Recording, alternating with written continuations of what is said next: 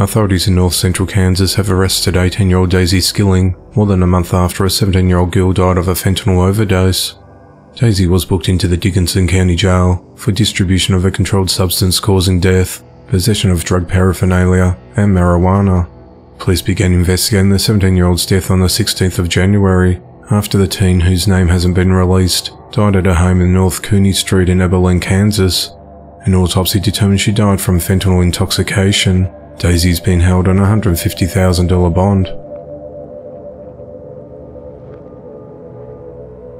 A 27-year-old woman was arrested on Tuesday night for capital sexual battery on a child under 12. The Department of Children and Families received a tip that Alexis Carroll performed sexual acts on a toddler at her home in the 1300 block of Northeast 22nd Street in Ocala, Florida, and that the video of the incident existed.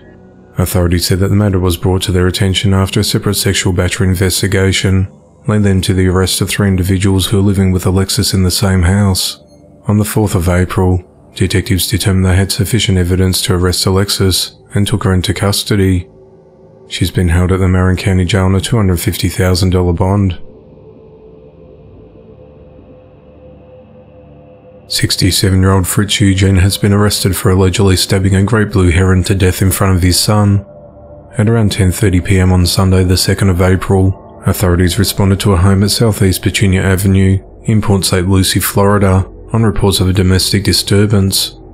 When officers arrived at the residence, they made contact with Fritz's wife, who said that she and Fritz had been in an argument, and she was concerned for her safety after he told her he knew people who could take care of her.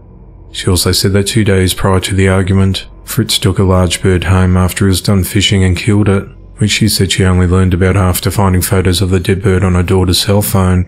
Fritz's daughter told police that her dad went fishing before he picked her up from school and had the bird with him. The bird was still alive, but had a broken leg at the time. She said it appeared that her dad broke the bird's leg while capturing it. She said that he took the heron to her sister's home where he stabbed it to death because he was angry that the bird was eating all of his bait while he was fishing. She said that although she didn't witness the killing, her brother told her that her father had taken the bird outside and cut its leg off and slit its throat in front of him. Fritz's wife told police her son was distraught about the situation. Investigators were able to obtain a photo of Fritz holding the dead bird from his daughter's phone. When detectives questioned Fritz, he said he had no recollection of the bird or the incident. Even when he was told there was a photo, he continued to deny involvement. On Monday the 3rd of April, Fritz was arrested and charged with aggravated animal cruelty and cruelty towards a child. He was released later that day after posting a $7,500 bond. The investigation into the matter continues.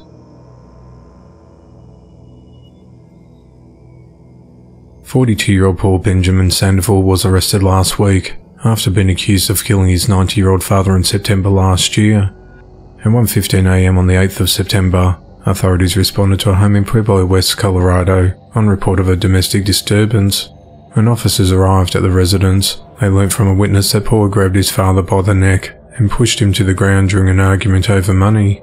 Benny Sandoval did not seek medical treatment following the argument, nor did he want to press charges against his son.